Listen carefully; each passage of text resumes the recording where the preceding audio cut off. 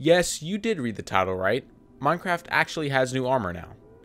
Well, kinda. Minecraft developers just released Snapshot 23W04A, and it comes with a lot of new features such as new armor trimmings, a new method to get Netherite, new enchantment glint, and so much more. Sit back, grab some snacks, and let's jump right into the snapshot. To start, there are new patterns you can finally include on your armor. There's actually over 600 combinations Minecraft has included for new armor trimmings. How cool is that? There's actually armor templates for each structure in the game, incentivizing players to actually go out and explore their world rather than stay in just one area, like I sometimes do. Genius, right? Some, however, are rarer to find than others, such as the wardens found in ancient cities and jungle temples, as well as woodland mansions. Aside from armor trimmings, armor can be fully color customized, and it looks super nice as well.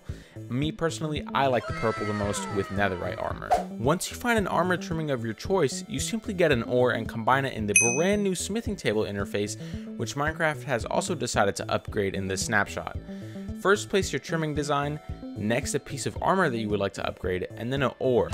Now you can fully customize a piece of armor in vanilla Minecraft. Is it just me, or does this feel like some mod?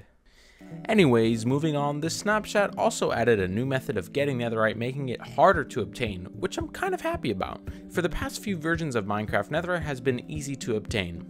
Simply light up some TNT tunnel in the nether, mine ancient debris, get some gold, and boom, you got netherite.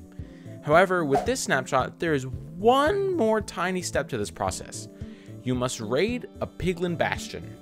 The item you'll be looking for is the smithing template, which you'll be used to upgrade your diamond tools and armor from diamond to netherite. To find it, you must find a treasure room in a bastion and open a chest that happens to have one. To use this on the smithing table, simply repeat the same process from earlier in the video, and boom, you're done. The last major update for this snapshot is the enchantment glint found on enchanted items, which now seems to be much more simple and elegant compared to the bright shine in previous versions of the game. Overall, this snapshot was one of the most interesting and coolest ones of all time, and included one of the best cosmetic updates to ever be in Minecraft. Let me know your thoughts down below on this snapshot, and I'll see you in the next one.